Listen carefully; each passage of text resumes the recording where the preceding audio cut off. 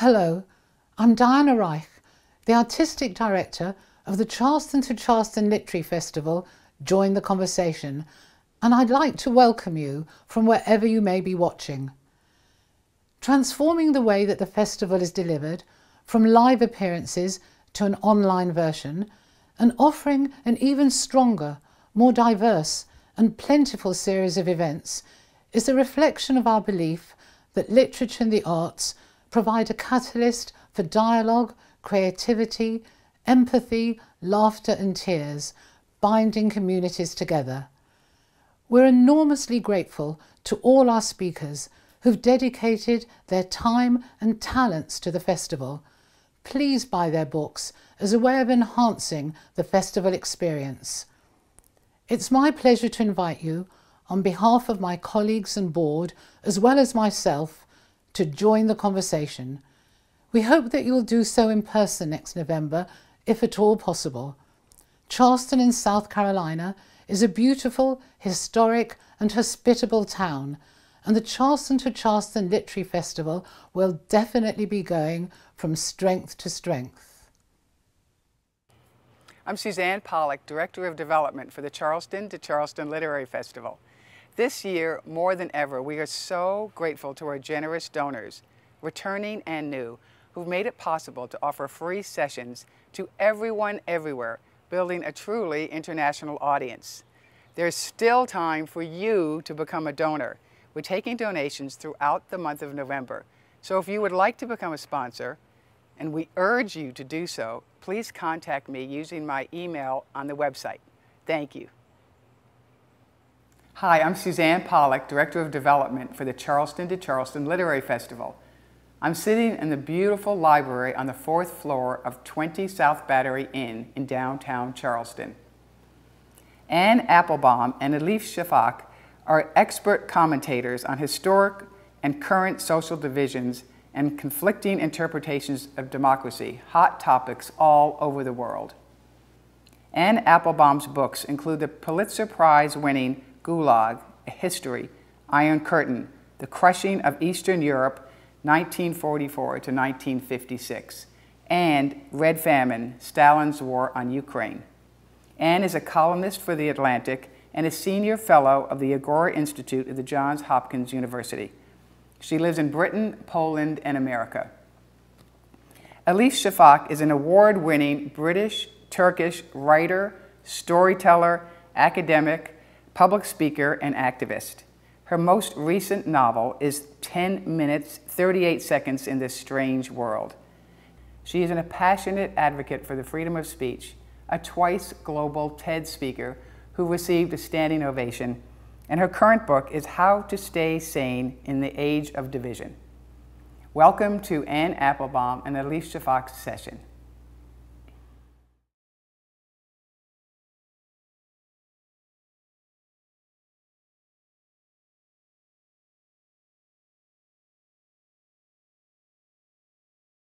To Charleston Literary Festival based in South Carolina. I know we have a very international digital audience right now, and we're also looking forward to receiving questions from you towards the end of our session. It gives me immense pleasure to talk to a historian, a Pulitzer-winning historian, a journalist I've been following for a very long time, and a public intellectual, Anne Applebaum. And it's very nice to see you. We will be talking about Anne's recent book, which couldn't be more timely, which couldn't be more universal, Twilight of Democracy. There's so much in this book that I feel that resonates deeply with me as a writer, as a novelist coming from a country like Turkey. And if I may, Anne, I want to start with that feeling. I remember in 2017, there was a Freedom House report published, and it said, all across the world, 35 countries had been making progress, which sounded like good news, but the very next paragraph within the same report underlined that 72 countries across the world had been sliding backwards, going backwards in a surprising way. So shall we start with that, with what's happening, the rise of this tribalism, this populism, nativism? There are, of course, differences as you move from one country to another, but there are also patterns that you have been decoding so eloquently for such a long time. Shall we start with that? And also maybe underline the fact that unlike what people assumed, especially in late 1990s, early 2000s, history doesn't always necessarily go forward in a linear, progressive way. And sometimes people do go backwards. Countries can make the same mistakes that their great-grandparents had made. Shall we talk about this circular notion of time and history as well? Sure. So thank you, Elif. I've been a reader of yours for many years, and I hope that we'll get around to saying a few words about your book, How to Stay Sane in an Age of Division, which is so parallel to mine. I mean, it's written in your style and with a different sensibility, but we really hit some of the same issues. So, it was a pleasure to read. Really, the reason I wrote my book was because so many things have been happening over the last 4 and 5 years that gave me a sense of deja vu, things that I'd read about in history books. As you know, and as some of the audience know, I spent a couple of decades writing books about the history of communism, about Stalinism, about the Stalinization of Eastern Europe after the war. And in the course of that, one of the things that I had to confront was, what is the appeal of the authoritarian state? Not just, all of us who are brought up in democracies think automatically that, dictatorship is bad and so on, but we've forgot that there is also an appeal or a draw of one-man rule, of a public sphere with no noise in it and no conflict. And I'd written about that appeal or that draw in my historical work. And in about 2014 and 2015, I began to see it reemerging in several places, in several democracies. As you know, and as some of the readers know, I'm writing right now. I'm in Poland, but I am American. I spent a lot of time in Britain. I travel a lot in Europe. I've even been to Turkey, and watching the return of certain kinds of language and certain kinds of ideas, in Poland, in the United States, in Turkey, in the Philippines, in Russia, in many parts of the world, reminded me that, history, as you say, history doesn't go in a straight line. It's very often circular. One of the ironies, I think, and this is particularly important for Americans to understand, is that actually our political system, our Constitution, was created by people who knew that. In other words, it's a political system created for imperfect people. One of the reasons it has so many checks and balances and so many oddities, and one of the reasons it's designed to prevent anyone from having too much power is that the people who designed it were reading the history of Greece and Rome. They were thinking about Cicero. They were thinking about Cato, and they were trying to create a system which would somehow push back against the inevitable rise of a demagogue. There's Alexander Hamilton, has a famous quote in which he says, one of these days, a demagogue will arise promising people things and they'll believe him. So how do we create a system that pushes back against us? But I think because we were all so lucky over the last several decades, particularly since the end of the Cold War, we forgot, especially Americans forgot, that urge to vote for a demagogue and the desire for simple answers and the this appeal of a one-party state. Has always been with us. It's just that now in the current circumstances, it's really returned. Absolutely. And one of the many strengths of your book is the way you bring the East and the West together. And I want to emphasize this because there was until recently a perception that these things happened only elsewhere, only in the East, that in those lands over there, people had to worry about women's rights and rule of law and freedom of speech. I think for a long time, this perception of the world as if it was divided into solid lands versus liquid lands. I remember an American scholar actually telling me years ago when I used to live in Istanbul with good intentions that it was very understandable for me to be a feminist because after all, I was living in Turkey. And I never understood why she wasn't a feminist. She was living in America, you know, because patriarchy is universal. But people tended to think that they didn't have to worry about the future of democracy in the Western world. And as you put it out so strongly in the book, especially after 2016, we now know that we're all living in a very liquid world. What you do on top of that is, however, you bring personal stories, anecdotes, the art of storytelling together with political analysis, sociological analysis. And I love that element in the book. It means a lot, I think, at this stage, because politics is affecting friendships. It's affecting our family dinners, family unions. It is creating fractures, emotional fractures in the midst of our daily lives. So shall we talk about that and this amazing party that you had at a very historic moment in Poland when Poland was on the cusp of joining the West? What happened, the people who came to that party and the party afterwards. I want to talk a little bit about friendships and families and the role of politics. So this is really the starting point of my book. The starting point was me in around the year 2018, trying to make sense of what had happened in the last couple of decades. And I had a conversation with a friend in which I described a New Year's Eve party that I'd given in 1999 on the millennium. The party was actually in this house, where I am today. This is a house that my husband and I bought when it was a ruin. I mean, the roof had caved in. There was no, it was uninhabitable, and we rebuilt it over about 15 years. And in 1999, it was just about finished. Actually, there wasn't much furniture in it. The furniture you see behind me, a lot of it wasn't there. It was much more primitive. But we gave the party as a way of kind of celebrating the rebuilding of the house and really the rebuilding of the country.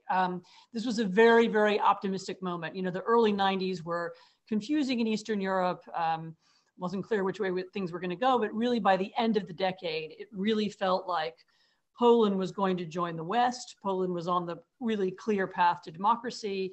And most of the people who came to the party shared that feeling. And they were mostly Polish. There were some friends who came from the US and Germany and England. But everybody, it felt like we were all on one team, and we all agreed about the way that things were going, and Poland would be integrated, and it would be a liberal democracy, and it would be part of the transatlantic alliance, and that was the way it was going, and people felt happy, about that, or I assumed that they did.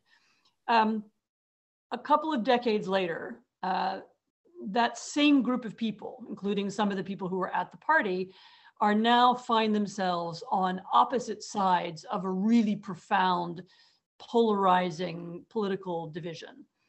So if you could have described my party guests in 1999 as kind of center-right, which is what they were, kind of, in Polish, there's a word prawica.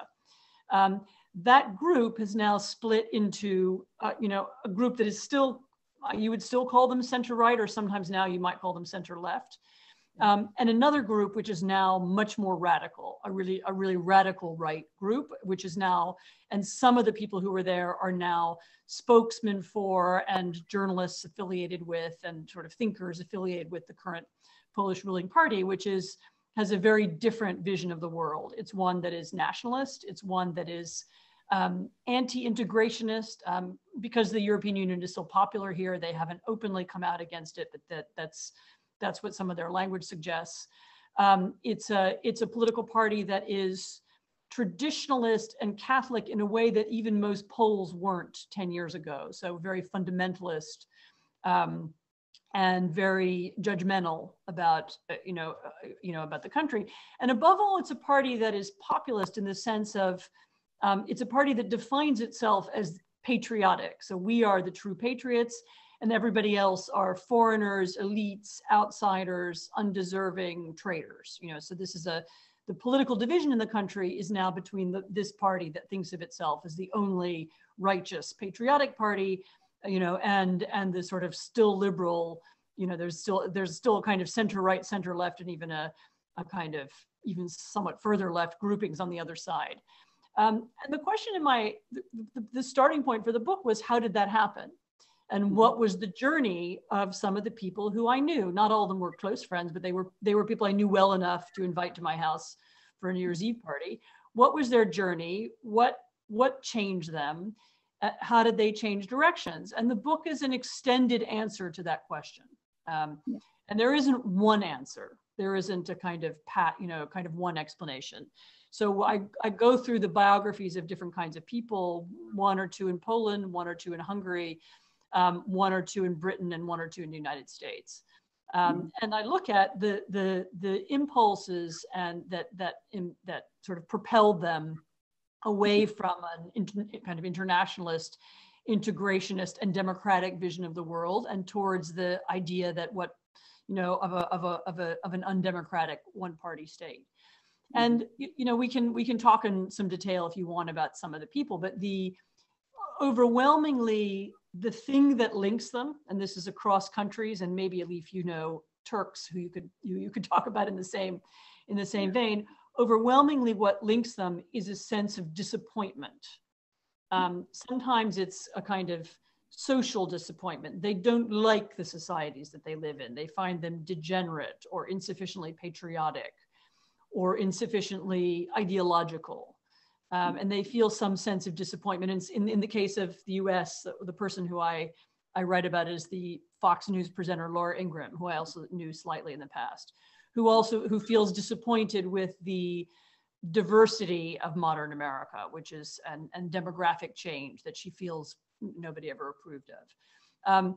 And this sense of disappointment has become very radical. So it's not just, I wish some things would change. It's a sense that the society has gone wrong, it's degenerate, it must be smashed up, it must be changed completely. And that impulse, that's of course the impulse towards radicalism, either left-wing radicalism or right-wing radicalism. In my case, I'm writing about the right, but of course I'm a historian of communism. I know it can exist on the left as well.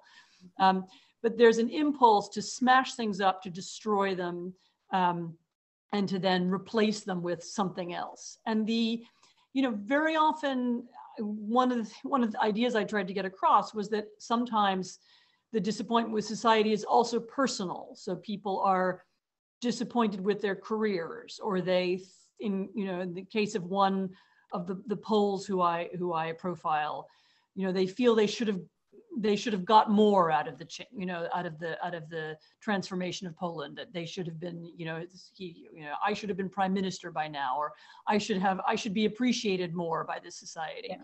But in some cases, there's this personal element as well. But this change did rupture a lot of friendships and relationships and contacts that I had, and in some ways it's still happening. There was the election in the United States was also a very emotional period, and there are people who had radically different reactions to what's been happening there too, and there are.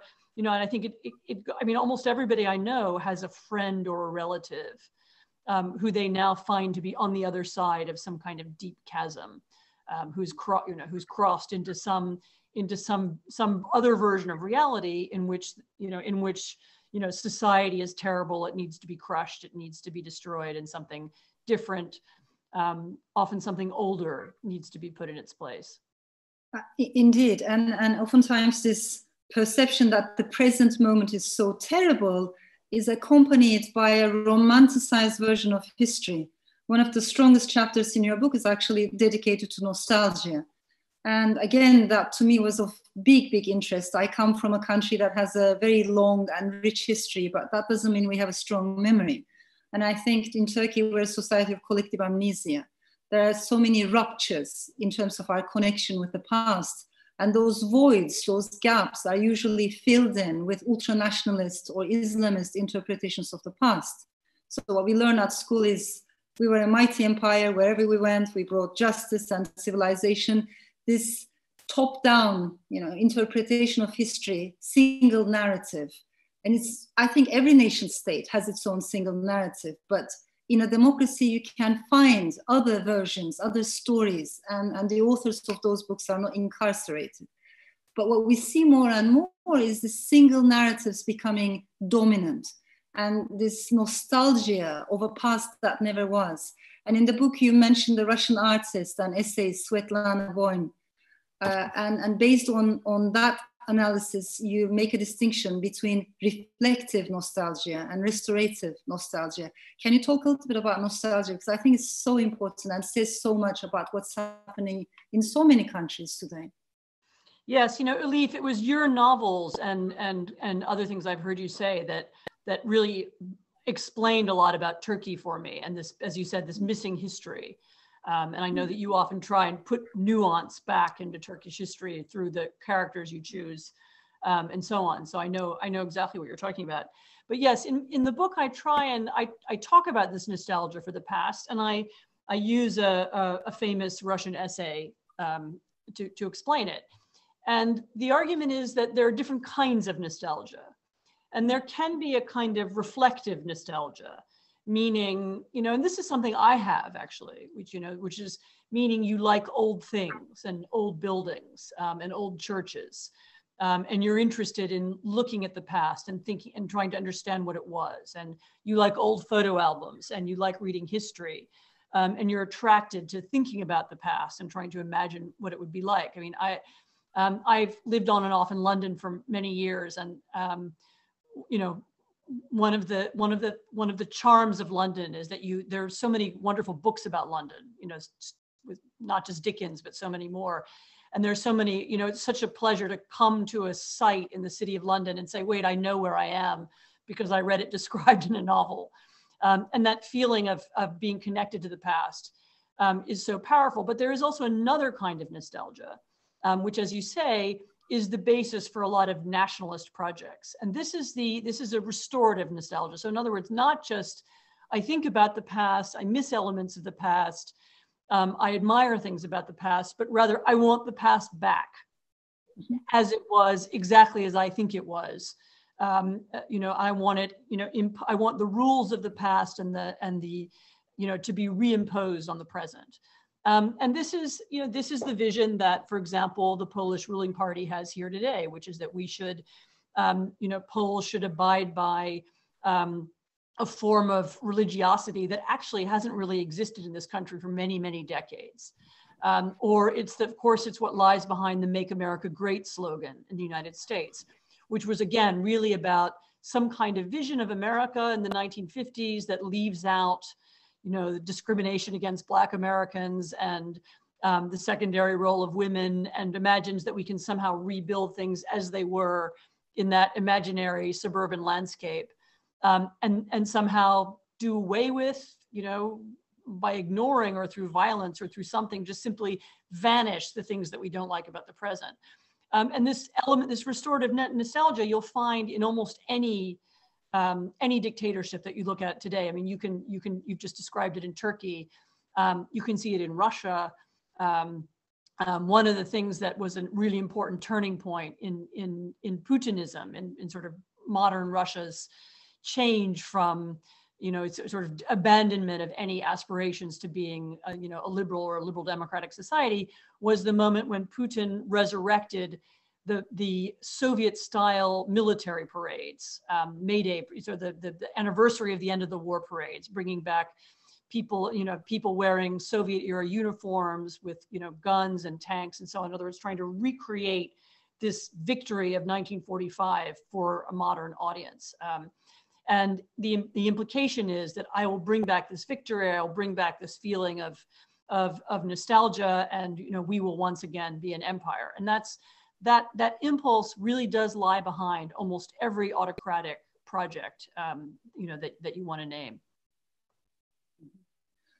Also, if we believe in this romanticized version of the past, we have to find who is culpable, what is the reason for where we are right now. It opens the path, it paves the way for conspiracy theories, for a very divisive language. To me, it was very interesting to observe the changes in the language of politics here in the UK. When I first moved here about 12 years ago, I used to think, you know, British people are so calm when they talk politics. It's amazing. And I no longer feel that way, because the language has changed, and somehow now opponents are treated as if they're enemies. We have been, we have a prime minister who uses words like surrender. So I'm very interested in how words are being used, how conspiracy theories can also find the ground, misinformation can circulate, how we point fingers at each other. It was unthinkable for me to see newspapers, tabloids in the UK with front page, with the pictures of judges saying enemies of the people. That term itself, enemy of the people, pointing fingers at the media or the judiciary and calling them enemies of the people. All of that we've seen in other countries, case after case. So I would love you to tell us more about how do we deal with misinformation, the changes, the deterioration in the language of politics, and where do you think is the threshold? At what moment do you think, okay, this is when things start getting more dangerous? So you're absolutely right that there's a connection between these extreme forms of restorative nostalgia and conspiracy theories, because, if the nation has degenerated and if we are not what we used to be, if we have experienced some kind of loss, then there has to be an explanation. So who is responsible for this? And invariably, one after the next would be dictators, but also just would be politicians come up with with explanations that are very often based on this kind of conspiratorial thinking. I mean, one of the things that has changed in the 21st century that's different from the 20th is that in the 20th century, we had these kinds of conspiracy theories attached to these huge ideologies, whether it was National Socialism or Soviet communism. You had to believe in this whole, in elaborate, elaborate forms of philosophy and whole entire depictions of society in order to go along with this authoritarian narrative. Nowadays, you don't have to believe in all that. I mean, it turns out that simply one element of a conspiracy theory by itself is often enough of a description of the world to change people's minds about their societies. And so there are two examples I talk about in the book. I mean, one is the one that will be most familiar to Americans, which was the way that Donald Trump used birtherism as his entry into US politics. And if you think about what birtherism was, it was this argument that Barack Obama was really born outside the United States. He was born in Kenya, and therefore he was an illegitimate president. If you think about what that entailed, that meant that if he was illegitimate, that means that, Congress and the White House and the judiciary and the FBI and the CIA and the media are all lying. They're covering up the fact that we have an illegitimate president who shouldn't really be president. And an amazingly large number of Americans believe that. It's something like, depending on what kind of polling you're looking at, it was between 25 and 30%. And so that meant that 30% of the country was prepared to believe that all of the institutions were lying and that everything should be doubted. And this wasn't unique in world politics at that moment. The other story I tell in the book is what happened in this country, in Poland, after a terrible plane crash that took place in 2010 that killed the president of Poland. And I explain in the book, the crash was a pilot error. It was caused by the fact that the president was very anxious to land, and he put pressure on the pilots to make them land in an area with dense fog. He was going to launch his presidential campaign at a war memorial, and it was a strange airport and so on. But the point is that afterwards, his twin brother, who was the leader of his political party, turned this event also into one of these conspiracies. There had been a cover-up that maybe the opposition, what's now the opposition party, was responsible. Maybe the Russians were responsible. And he spun this narrative, repeating it over and over again. And once again, if you think that the president of your country has been murdered, and it's covered up by all the institutions, then that means your sense of trust and faith in the system and in the institutions is profoundly weakened. I mean, the UK is a special case. It's a little bit different because Brexit wasn't a theory of everything. It really was about the European Union.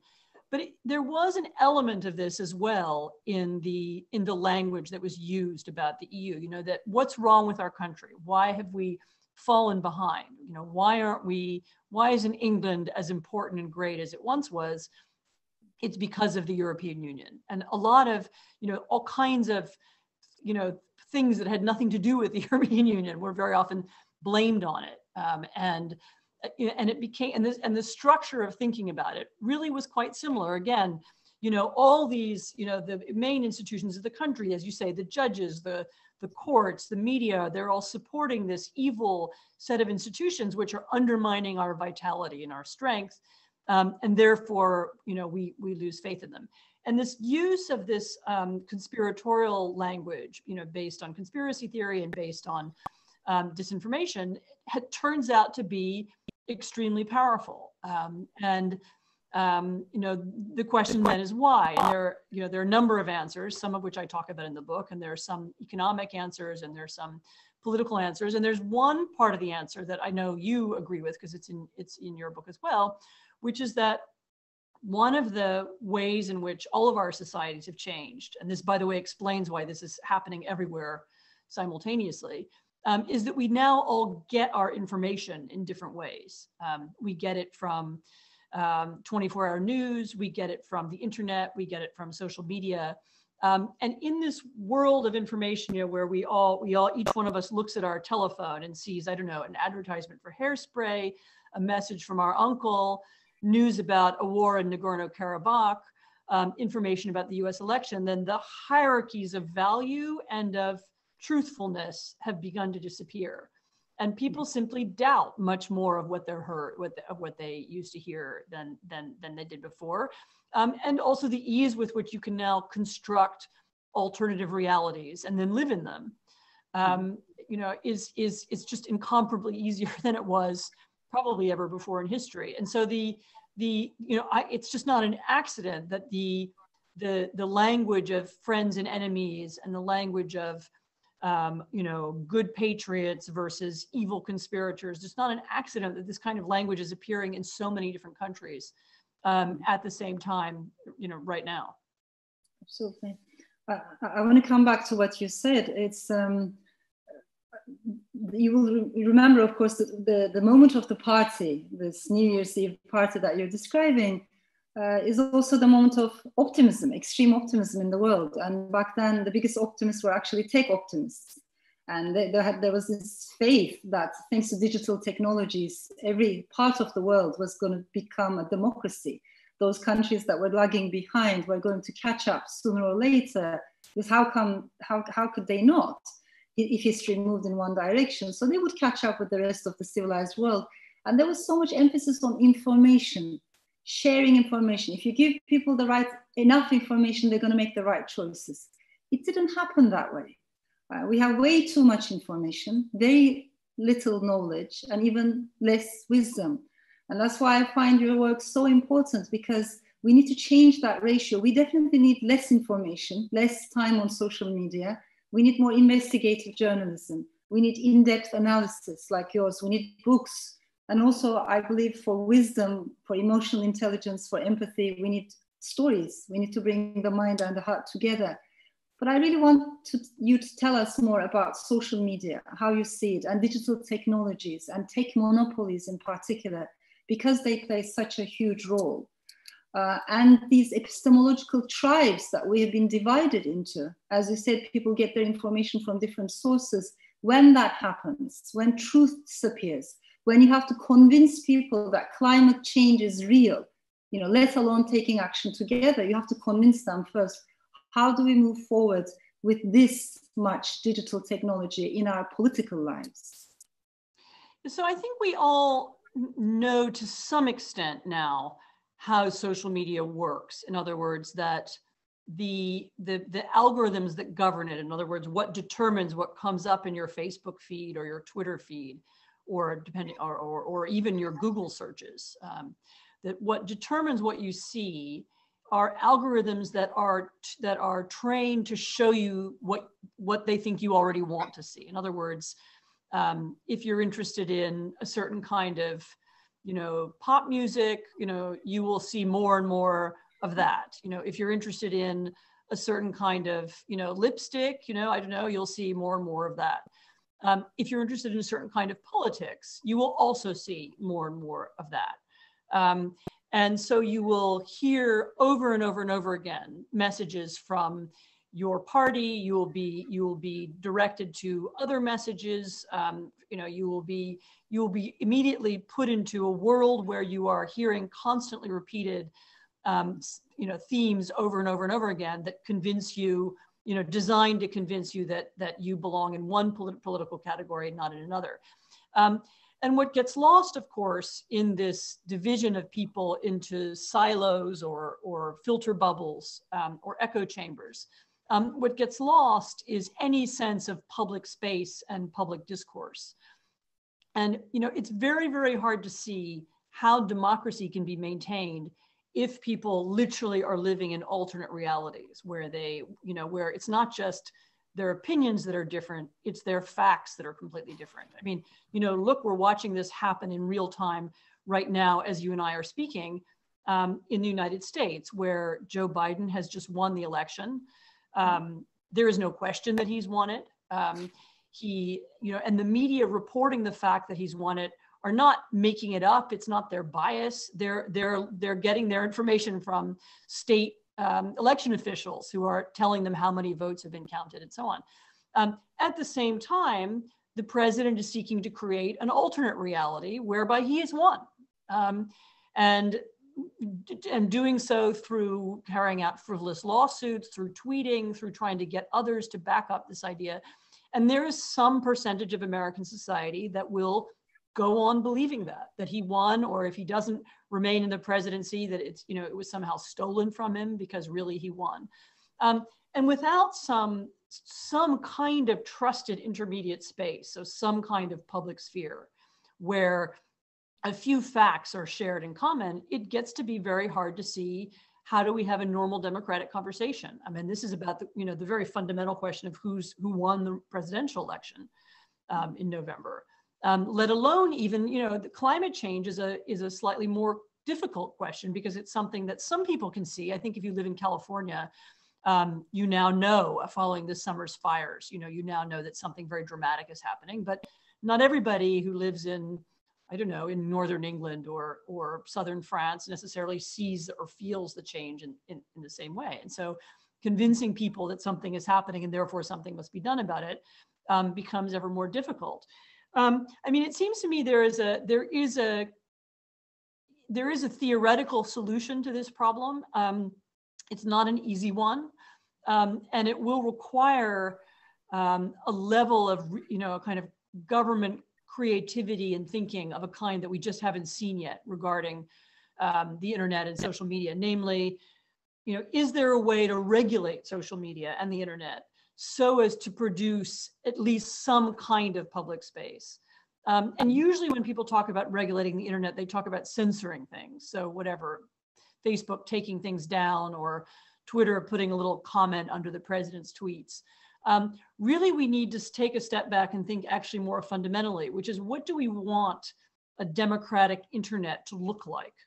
So not just how do we censor or fix or shape what we have, you know, because we already know what an autocratic internet looks like because China has invented that. So it exists, and you know, and other autocratic leaders have, you know, have learned to control and use the internet in ways that suit them.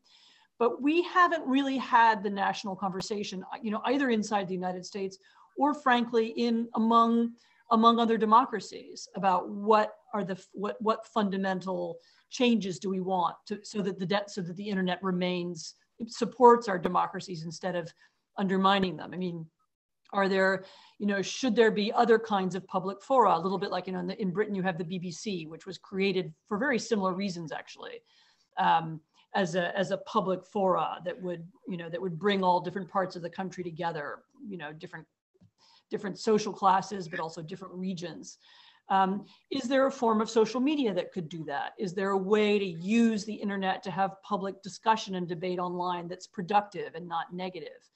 You know, are there limits to anonymity? I mean, should there be, you know, in fora where people are discussing politics, you know, should there be, you know, should you have to say who you are? Because when people, when someone with a mask over their face and someone who's speaking, with under their own name, that produces very different kinds of speech. Should there be, what if there were algorithms that favored, instead of favoring anger and emotion and excitement and the things that they favor now, what if they favored productive speech and better conversation, more, so those are all, we're just at the really beginning of this kind of conversation. And it is something that I hope to work on over the next year or so. And it's one of the real conclusions that I, as I did this thinking through of what had gone wrong in Poland and in America and elsewhere, one of the conclusions I came to was that, the conspiratorial thinking and these profound divisions had really destroyed something that we need in order to maintain democracy. And I hope that the next administration, at least in the US, but also, working together with Europe and others, begins to think through some of these problems. Mm-hmm. Before we have little time left, before we go open up for audience questions, I want to ask you about things that give us hope. I want to talk about pessimism and optimism. And one of the things that give me a lot of hope is women's movement in Poland. I follow both the LGBTQ rights movement and the women's strike in Poland. And I find it so important because we started this debate by underlining that history doesn't always necessarily go forward. Countries can slide backwards. If and when that happens, I think when countries tumble into nationalism, some kind of religious fundamentalism, populist authoritarianism, the very first rights that will be curbed, taken away, will be women's rights and minority rights. History gives us plenty of examples to show that. So I think women need to become more concerned. Women need to be more active and engaged citizens defending democracy. And I always follow Poland and women's movement in Poland. Will you tell us a bit about what is happening in Poland, both in terms of women's movement, but also LGBTQ rights? You're absolutely right. One of the conclusions that I came to as I was writing the book, was that it was really unfair to be pessimistic. In other words, a lot of what I write is dark. And a lot of things that I've worked on in my life have been negative stories, the history of the Gulag or of the Ukrainian famine. And I probably am naturally a pessimist. I mean, that's just how I was born. And some, I suspect you might be too. But one of the conclusions I came to was, and this is something I get in particular from spending time with younger people, is that pessimism is so unfair to them, because it's, they will inherit our world, and telling them that, democracy is finished and everything is over and you can't change anything is just immoral. And so I do spend also, again, at the end of the book, looking for positive things to say. And you are absolutely right that the women's movement in Poland that has evolved over the last several years is so interesting for many reasons. One is that it involves very young women. And also very provincial women. So I'm in a provincial part of Poland right now. And a couple of weeks ago, we went to a women's march in a very small town called Szubin, which is about a 20-minute drive from here. And it's a town of about 10 or 12,000 people. And there were, on an ordinary evening, there were about 500 men and women, actually, mostly quite young, who met in the town's small square, and then for about 40 minutes marched around with signs, chanting things and playing music. And we were with, I know slightly the mayor of the town, and we asked him whether there'd been anything like this before. And he said, no, never. I mean, not in living memory, that there had been a political demonstration in this small town. And he said, maybe in the 1940s, when the communists had these forced May Day parades, maybe something like that. But this was, of course, spontaneous. It didn't come from the government. And I think what you're seeing in Poland, in a way, is, I hope will be the answer to some of the difficulties we've had here in the last few years, which is that, democracy here arrived. I won't say it's an elite project, because I hate the word elite now. It's become so meaningless, but it did almost get handed to people from above. It was the result of the end of the Soviet Union. It was, there were people at the top of the country, wrote a constitution. There was a vote on the constitution and so on, but there wasn't any democratic education. There wasn't a mass movement in which people talked about or argued about what kind of democracy Poland would have. And in a way, it may be that that's what's happening now. I mean, as a reaction to very harsh legal changes that will affect women's lives here, that you see people suddenly being radicalized and realizing that actually government isn't just a thing that happens somewhere else, and it's something that experts do and politicians, are specialists. And, we just don't really know it. We don't worry about them. Maybe we vote every 4 years, but we don't have to be engaged. Suddenly you're seeing people realize, wait, this stuff affects me and it will affect my life. And you see a lot of women, a lot of younger women in Poland who suddenly realize that. And there have been a series of demonstrations. There's the beginnings of a real political movement. And I agree with you, absolutely. This is it's a hopeful sign that something better will emerge. Indeed, indeed. So I want to share some of the questions that came from our audience. One of them goes like this: which of the two extremes is a bigger threat to freedom and democracy? Upper left revolutionary zeal, political correctness, etc., or the casual relation to the truth on the lower right, Trumpism? I mean, I would phrase the question differently, because I think Trumpism is also an elite project, and was conceived at a very high level. So calling it somehow some kind of lower class project, I think misses something essential about it. But it's true that I have often been asked this question, because there are many who fear rightly this wave of liberal thinking in cultural institutions, and in some cases in the media on the left in America, trying to make everybody speak about racial problems or problems of discrimination in the same way, using the same language, and then seeking to kind of cancel or eliminate people who violate those rules. So there is that is a deeply illiberal tendency, and it's a very ugly one.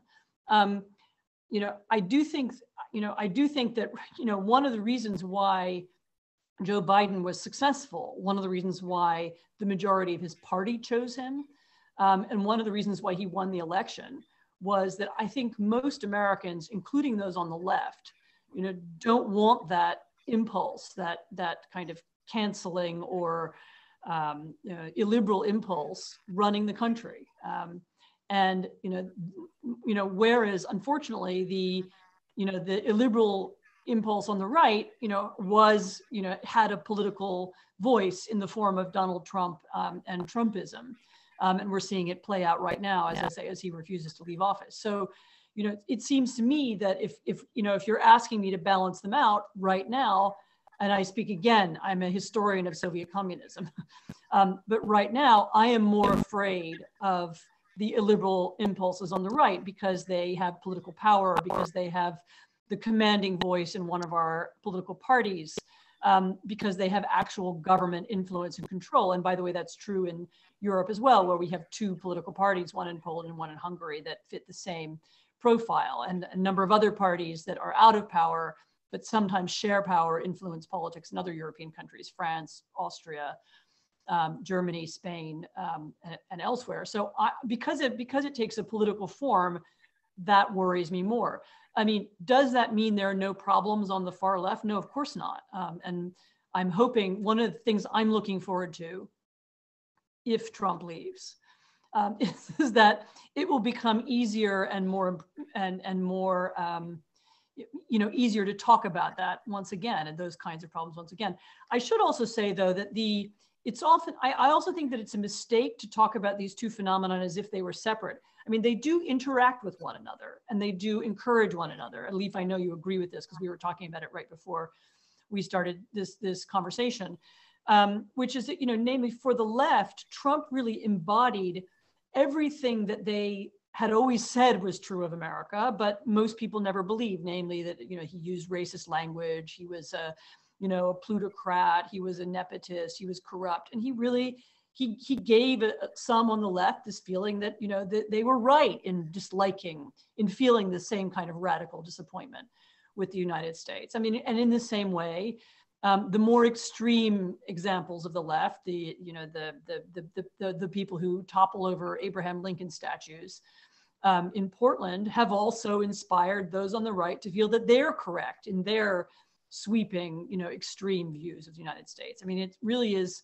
although I still remain more afraid of the right because it has such a strong political foothold, I am hopeful that actually the extremism on both sides will reduce itself under a Biden presidency, simply because we have a moderate voice, you know, at the top of our political structure once again. The next question actually follows on that, because it's about whether authoritarianism is becoming more acceptable to voters in the US. So rather than what happened in these last 4 years with Trump and how broken are the institutions, that's how I interpret the question, the future of authoritarianism, or authoritarianism itself becoming more normal, acceptable, routine in a way, banal in a way, you know, in America. I mean, I think that in essence is what Trumpism is. I mean, and there's a real question as to whether there's going to be Trumpism without Trump. I'm not really sure I know what that means yet. I have to think about it more. But he took something that already existed, which was an authoritarian tendency inside the Republican Party, which had, you know, manifested itself through gerrymandering, through through a retreat from instead of trying to win the votes of everybody, seeking to play political games in order to stay in power even as a minority party. And he took that impulse that was there and he made it manifest, and he spoke about it proudly, and he encouraged it. And so I think one of the effects of the Trump presidency, unfortunately, is that, and again, you can see this right now in the number of people who, you know, are ready to believe that that he actually won an election that he lost, and that he should use some extra legal, some court means, you know, to changing the Electoral College in order to overthrow the vote. I mean, this is, you know, unthinkable in American history. I mean, the only moment you can compare it to is 1860. You know, this idea that we can somehow overthrow the system, you know, using some extra legal means. And so, yes, I'm afraid that the impact he's made on the country is to encourage this illiberal authoritarian thinking, especially on the right. And dealing with that legacy is going to be our most important political problem for a long time.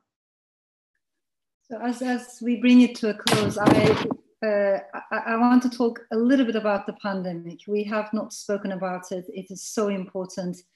And I don't know if you'd agree with me, but I think it's a moment when the existing inequalities are now exposed, have become much more visible. I find inequalities plural, very important, not a side issue, not a footnote, but I think it should be at the center of all of our debates, including racial inequalities, gender inequalities, regional inequalities. And I wonder, how do you see this moment in time, the pandemic? Do you think from this crossroads onwards, we're going to see a rise of more of this, more nationalism? Whether, of course, Trump has lost the elections, but I'm not talking about individuals. The phenomena that brought him here, are we going to see a strengthening of this nativism, tribalism? Or do you think this is actually a chance for the world to realize we have massive global challenges ahead, which we can't deal with the forces of nationalism? Which way are we going to go as we arrive at this crossroads? So I did think at the beginning of the pandemic that this would be, as has happened so many times before in history, that this medical crisis and the need for isolation and closed borders and so on would be an advantage for authoritarians and nationalists of all kinds. One of the things that we see, though, as it's gone on, and it's, you know, and as it reached, what are we now, 9 months, or depending on how you count it, almost a year. One of the things that we've seen is that the solutions to the pandemic are going to be international. They're going to involve science and rational thinking. I mean, is, I mean, it's almost funny, the fact that the first vaccine that seems that we know works is the product of is the brainchild of a German-Turkish couple who emigrated from Turkey to Germany. And it's of course a joint project between that German company and an big American company. It's been tested in countries all over the world. It has buy-in and cooperation, and that means from medical establishments in multiple countries.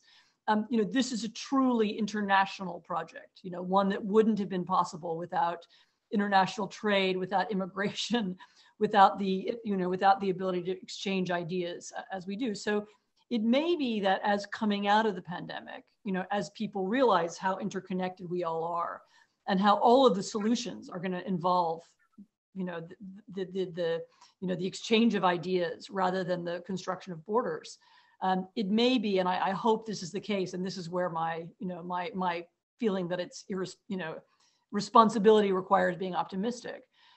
It's my hope that one of the things that comes out of the pandemic is that people become more skeptical of this, the kind of nationalism and authoritarianism that really leads nowhere. Yeah. Sometimes I jokingly think if you open a map of Europe and you follow the blue Danube, the river Danube, with your finger, as you move from Germany towards the Black Sea, I think the level of optimism drops.